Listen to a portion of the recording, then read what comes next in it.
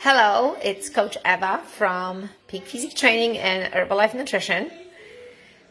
I came out with this recipe when I was making a Polish omelet for my daughter, and I figured, well, instead of just regular flour, we can actually use enhanced protein powder and make this omelet not only in a sweet way, but we can make it out as a little bit more spicy. So here we go. You're gonna need 2 yolks right here. You will need very light sour cream, and you will need an egg whites that it's beaten, like pretty much like this.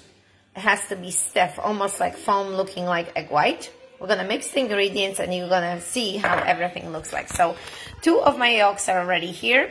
Enhanced protein powder is the one. Why I chose this one? Because this one has a lot of protein. In 2 scoops, we have already 24 grams of protein. As you see, there is no sugar, only pure protein, a little bit of carbs as 2 grams.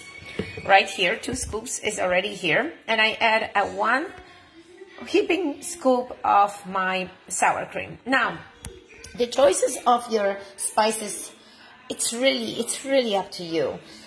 I can mix these 3 and they are delicious, or I can mix these 2 and they are also delicious. You can make this as spicy or you can make it as sweet. So if sweet, I would suggest you to use just cinnamon and maybe some stevia. So we will be mixing all the ingredients, so stay tuned for a moment. The goal in making a good omelet is always mix the ingredients, at the end throw just the egg white. But when you're adding the egg white, you have to very gently mix it. Why? So it's still fluffy, it's still foamy, and it's not gonna be flat. So it's already in the frying pan. And use a spray. This is ideal to use a spray or just a little bit of olive oil. Now with the spray, of course, you're cutting calories.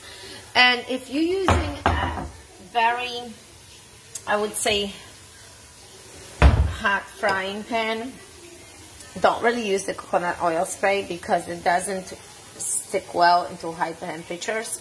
So anything like a different kind of spray would be ideal. So check it out. We're gonna let it kind of sit here and then we're gonna flip it and it's gonna be nice and fluffy. And again, this omelet is mixed with yolks for someone that just want a little bit fat in their life and it's not afraid of the yolks. However, I did the same recipe without the yolk. What we would use would be only enhanced protein powder, still light sour cream and egg whites, and it's the same idea.